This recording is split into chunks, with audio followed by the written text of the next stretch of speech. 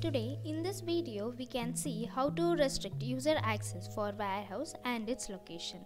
We can select a restricted warehouse operations, location and warehouse for particular user.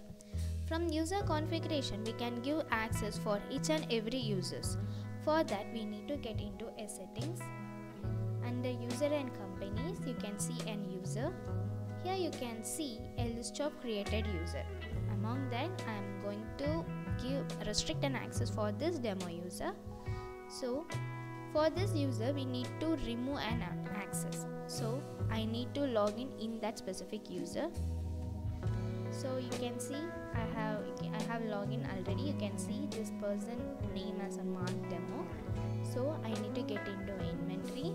Under operation you can see a transfers. Here you can see a list of transfer orders like receipts, delivery, internal transfer if any made. So you can see all the access will be there for this particular person. Now I'm going to restrict all the operations. Only they have an access to receive the products like which is a receipt, right? So this person have an access for only operation like receipt, and also if they have create any new transfer they can see only a receipt operation right away there. So let's see how to configure that. So this is the person. So the first thing we need to do is we need to enable and restrict stock, warehouse and operation location. So I have enabled this one. Then we need to get into a preference, and here we have more options like we can restrict using an operation, we can restrict by using a location, we can restrict by using a warehouse.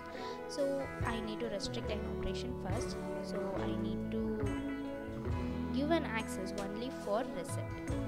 Okay, so let me save this one and get back to the login user. So when I refresh this page you can see a changes, like this person have an access to see only a receipt. If they try to create a new one on operation type he can see only a receipt. Okay, so like the same way we can give an access for locations also. So for location I will give a partner and vendor as an allowed location. So now I'm going to save this one and get back to the login, refresh it. So when I create a new one from here you can see under location you can see the allowed locations allowed. Okay, and like the same way we can restrict a warehouse also. So I'm going to give an access for warehouse 1. Okay, so in this login let me refresh it.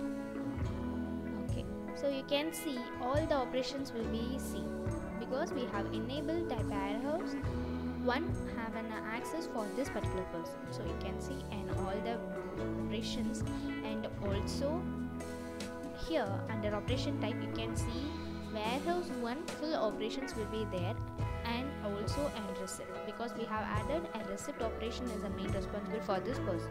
So you can see those two receipts, and also along with that warehouse 1 operations is also included. So this is how we can efficiently manage and restrict a warehouse and a location for each and every user. Thank you for watching.